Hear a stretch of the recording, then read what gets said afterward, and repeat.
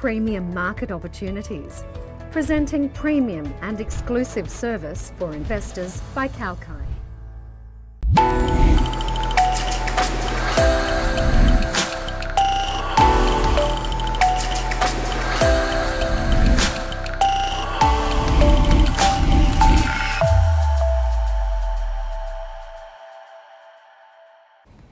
Good morning and welcome to the ASX at Breakfast. I'm Rachel, live from Kalkine Studios in Sydney.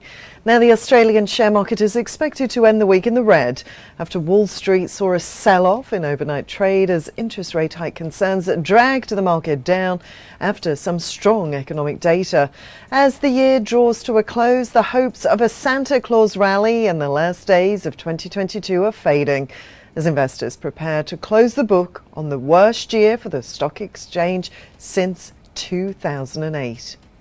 Now, according to the latest SPI futures, the ASX 200 will open 99 points lower.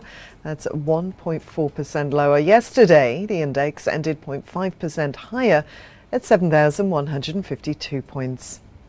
Moving on to some business news from this morning now, and Syrah and the Tesla agreement is on track. Syrah Resources referring to its offtake agreement with Tesla from last year to supply natural graphite active anode material from its production facility in Vidalia in the US, says the agreement has been fulfilled.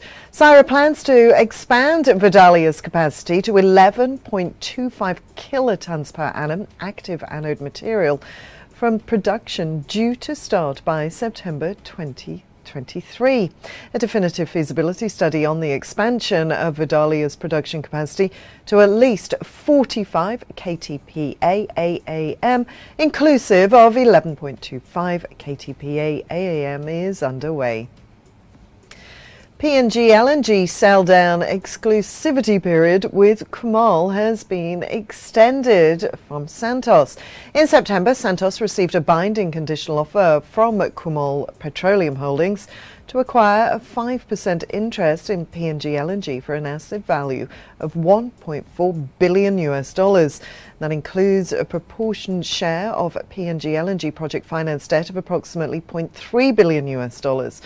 Kumul has advised Santos it's now extended the period in which the offer will remain open until the 30th of April next year.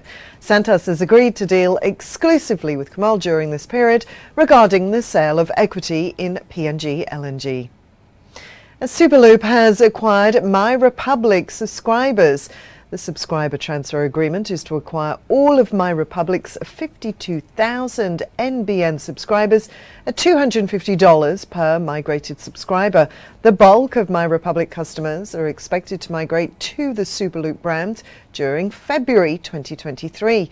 The final purchase price will be adjusted to reflect the exact number of subscribers who will ultimately migrate to Superloop. Should all potential subscribers migrate, total consideration would be around $13 million. Well, now it's time for a short break, but stay tuned for more news set to affect your trading day. If you're looking to keep abreast of the biggest stories from the crypto world, the fate of exchanges and crypto hedge funds during the ongoing bear market, and you're wanting to keep up to date with the best and worst performers in the altcoin space and that of flagship currencies such as Bitcoin and Ethereum, then Kalkine Media's Daily Crypto Catch is absolutely essential viewing for you. Tune in each afternoon right here on Kalkine Media to get the latest scoop from Anchor to Zerocoin. And welcome back to the ASX at Breakfast report, taking a quick look at global markets. On Wall Street, the Dow Jones fell 1.05%, the S&P 500 dipped 1.45%, and the Nasdaq ended 2.18% lower.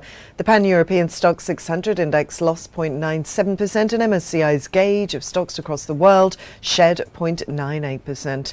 Now, oil fell over $1 a barrel yesterday, and that's in choppy trade as the impact of tighter US crude stocks due to a winter storm in the US was outweighed by fears that US Federal Reserve interest rate hikes and also China's rising COVID-19 cases would dent demand.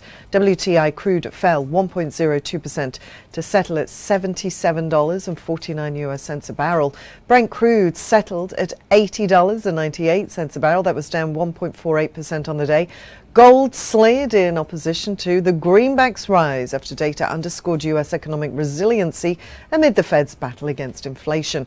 Spot gold fell 1.3% to $1,791 an ounce. Well, that's all for ASX at Breakfast Report this morning here at Kalkine TV. Have a great day trading. Stay tuned for more market updates and economic news live throughout the day. Merry Christmas and a Happy New Year. I'm Rachel, signing off for now.